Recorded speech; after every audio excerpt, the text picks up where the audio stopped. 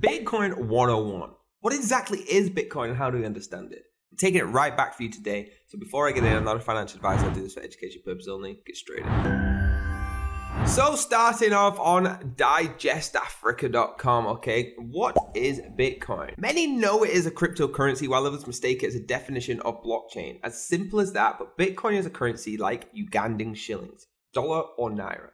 Only that you cannot see or touch it. What we call a digital currency only exists in a digital world. Unlike the normal currencies we already use, you cannot print a digital currency. There's no central bank like the Bank of Uganda printing and controlling it yet.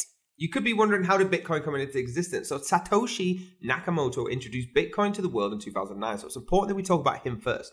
The big mystery. First of all, nobody knows who he is at all. Is he even a he in the first place?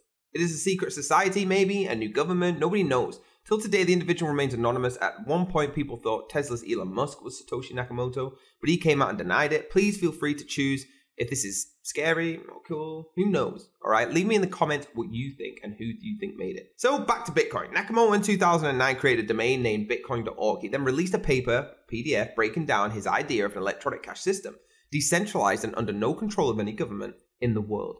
He started making it a reality by releasing the Bitcoin software. Now, if the software is in place, how do we get the Bitcoin? So one gets Bitcoin through a process called digital mining. And the same way you don't digging up your back garden for gold, you need to search for it where you get these Bitcoins. This search is under a complex mathematical equation, which a miner has to solve.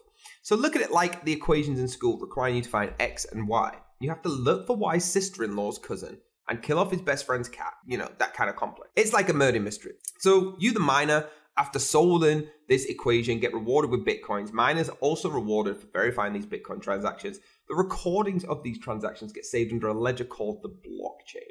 I know you've all heard of that. Hope I haven't lost you with blockchain, okay? If you've heard of that, thank you. If you haven't, go through this channel, have a look. So think of blockchain as a public statement of transactions. Every single Bitcoin or transaction gets verified and cryptographed, which is a language of codes. To understand these codes, compare with secret codes of mobile money transactions, okay? They can be very similar. How does Bitcoin affect the ordinary Ugandan? So cryptocurrencies will face a hard battle to win over the ordinary Ugandan, but reflect on this. So can we afford to ignore cryptocurrencies completely? The answer is absolutely not. Knowledge is power. You may not get involved with cryptocurrency, but it doesn't hurt to be in the loop of an ongoing revolution, okay? You may fear its curve, but like I said before, this might be the future of what transactions look like. Now let's go over to a chart and actually look at Bitcoin. So looking at the chart, if you've never looked at a chart before, what is going to come up? CoinMarketCap, it's one of the best, is the price of the coin right now. You might be thinking, how can a Bitcoin be worth $23,000? It's the price and value of Bitcoin today. If you came on a couple of days ago, it wasn't this high, okay? So this is what a chart looks like, just like any other Forex chart or stock chart, okay? You see the price going up, whatever the price is at right now, it lets you know.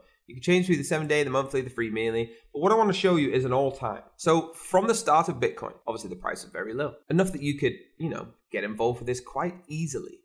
Okay, going all the way back. And as you carry on, the price starts to rise. We started to drop. People started to doubt it. And then Bitcoin took off in 2021. Took off to a height that was double what it is now. It then dropped. And the critics said, that's it. This scam is over. This Ponzi's finished. And then we rose. And then again it dropped. It's finished. And then we rose. And yes, we have seen the biggest crash yet since it first rose. But guess what? We're starting to come back up. I don't see Bitcoin going anywhere. It will not go anywhere. Okay, Bitcoin is here for life and it is the future, so get involved. But this is what you want to be looking at, all right? You can go to bitcoin.org and actually do your own research on Bitcoin. I hope you do. You should do. Everybody should do your own research and watch this video. Okay, just click on this and it'll start to tell you exactly what Bitcoin is. Do your own research, guys. Bitcoin's here to stay and I want you to understand exactly what it is. I hope I give you a bit of an insight just then. Guys, I hope you enjoyed taking it right back to show you what exactly Bitcoin is and how it works. Hit that like button if you did, hit the subscribe button, hit the bell if you want to be notified. I'll see you next time.